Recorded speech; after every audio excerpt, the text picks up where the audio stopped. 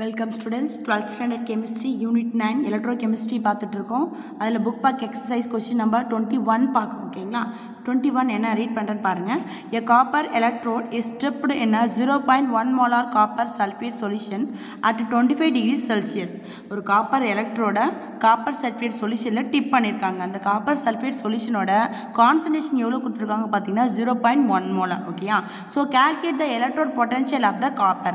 காப்பரோட electrode potential value கேக்குறாங்க. ஓகேயா? இதுல இருந்து நம்ம given data என்னென்ன எழுதலாம் அப்படினு பார்க்கலாம். ஓகே ஸ்டூடண்ட்ஸ், இப்போ given data என்ன கொடுத்திருக்காங்க பாருங்க.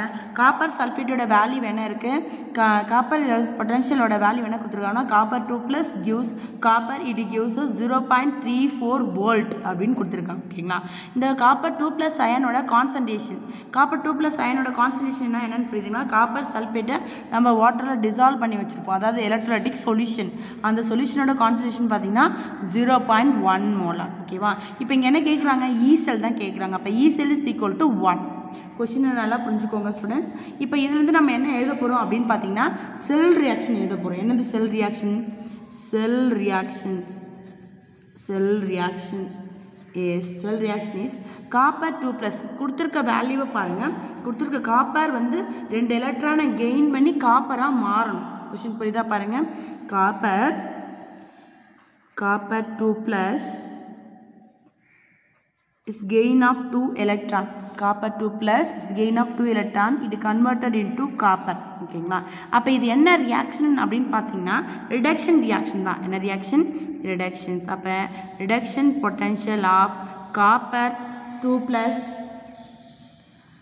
Reduction reaction of copper 2+ and காப்பரோட value அப்படின்னு பார்த்தீங்கன்னா நமக்கு என்ன கொடுத்துருக்காங்கன்னா 0.34 வோல்ட் அப்படின்னு கொஸ்டின்லேயே கொடுத்துருக்காங்க. ஓகேங்களா? இந்த வேல்யூலேருந்து நம்ம என்ன ரைட் பண்ண போகிறோம் அப்படின்னு பார்த்தீங்கன்னா ரியாக்ஷன் ரைட் பண்ண போகிறோம். அதாவது E cell நர்ன்ஸ் ஈக்குவேஷன் பார்த்துருப்போம். Nernst according to Nernst equation E cells equal to E0 minus 0.0591 divided by n log of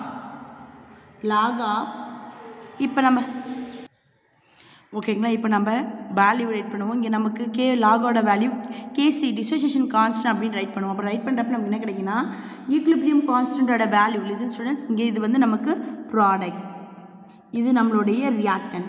அப்போ ரியாக்டன்ட் என்ன இருக்குன்னு பார்த்தீங்கன்னா ப்ராடக்டோட concentration divide by reactant concentration அப்படின்னு சொல்லுவோம். இப்போ product concentration divide by reactant copper 2+ only 1 reactant.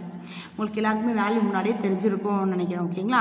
இந்த வேல்யூவை நம்ம இப்போ வேல்யூவை சப்ஸ்டிட் பண்ண போகிறோம். எப்படி சப்ஸ்டிட் பண்ண போகிறோம் அப்படின்னு பார்த்தீங்கன்னா நமக்கு ஃபஸ்ட்டு என்ன கொடுத்துருக்காங்க அப்படின்னு பாருங்கள். ஈனாட்டோட வேல்யூ என்ன கொடுத்துருக்காங்க அப்படின்னா 0.34 வோல்ட் அப்படின்னு கொடுத்துருக்காங்க. அப்போ 0.34 வோல்ட் மைனஸ் 0.0591 டிவைடட் பை எவ்வளோ எலக்ட்ரான்ஸ் அங்கே கெயின் ஆயிருக்கு அப்படின்னு பார்த்தீங்கன்னா அதுதான் நம்ம என்னோட வேல்யூ 2 அப்படின்னு சொல்லுவோம். ஓகேங்களா? Lock of the pure, listen, pure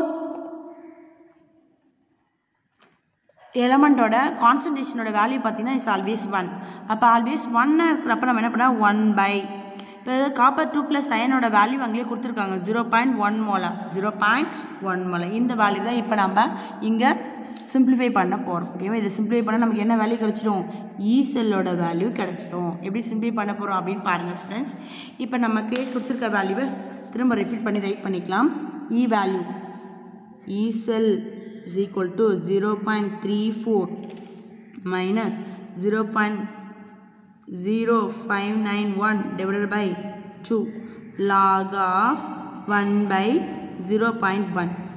The 0.34 minus 0.0591 divided by 2 log 1 by 0.1 எப்படி ரைட் பண்ணலாம்? 1 into 10 to the power minus 1 right பண்ணலாம்.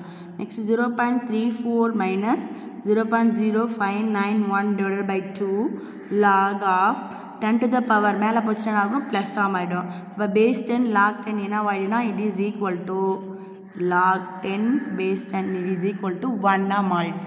அப்போ நமக்கு ரிமைனிங் வேல்யூ என்ன கிடைக்குதுன்னு பார்த்தீங்கன்னா 0.34 minus 0.0591 divided by 2 கிடைக்கும். இந்த வேல்யூ சிம்பிளிஃபை பண்ணுங்க. 34 minus 0.0591. இது சிம்பிளிஃபை பண்ண நமக்கு என்ன கிடைக்கும்? 0.0295 வரும். அப்ராக்சிமேட்லி 6 கூட நம்ம டிவைட் பண்ணிக்கலாம். ஓகேங்களா? அப்போ நமக்கு என்ன கிடைக்கும்னா சிம்பிளி இப்போ 34லேருந்து நம்ம இதை லெஸ் பண்ண போகிறோம். ஓகேங்களா?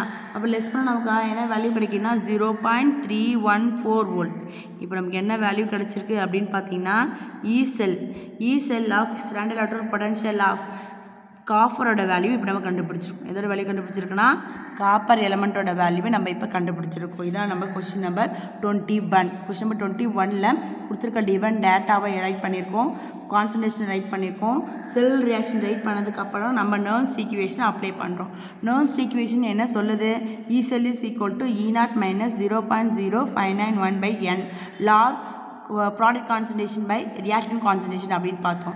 இங்கே என்னன்றது number of moles of the electrons வந்து கெயின் ஆகுறது அல்லது ட்ரான்ஸ்ஃபர் ஆகுறது தான் நம்ம சொல்லுவோம். அந்த என்னோட வேல்யூ தான் நம்ம 2 நீங்கள் அப்ளை பண்ணியிருப்போம்.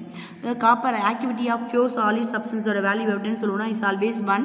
So 1/01. 01ன்றது concentration of copper 2 + ion.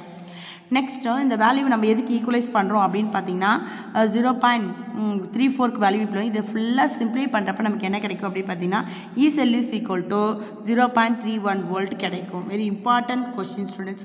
5 மார்க்கில் மேக்ஸிமம் ரிப்பீட்டாக கேட்பாங்க. தேங்க்யூ ஃபார் வாட்சிங் திஸ் வீடியோ ஸ்டூடெண்ட்ஸ்.